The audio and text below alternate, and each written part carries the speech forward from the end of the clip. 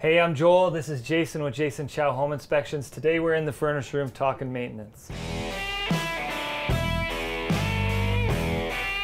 So much of the home maintenance starts from the utility room. So what's this thing? So this here is where the main water service comes into your house underground from the city. Just past the water meter here is the main water shutoff for the whole house. Shut this off if you're going away for any sort of significant time. In case there is a leak while you're gone, it's not going to flood your house. Great.